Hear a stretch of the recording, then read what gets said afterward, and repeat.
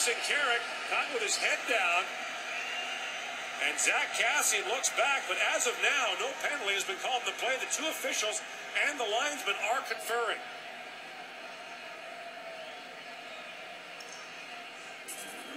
Against the Finns, Zack Kassian, a big open ice hit as well. And you see him, Senkerik, there's no connection with the head at all. That's just shoulder to the chest. There's no connection to the head at all. It's a good hard hit. Unfortunately, it leaves a mark on Senkerik. And they're calling for the stretcher right away. And the officials are conferring in front of the penalty box. A number of things can happen here. The officials can call the penalty. If none is called, the direct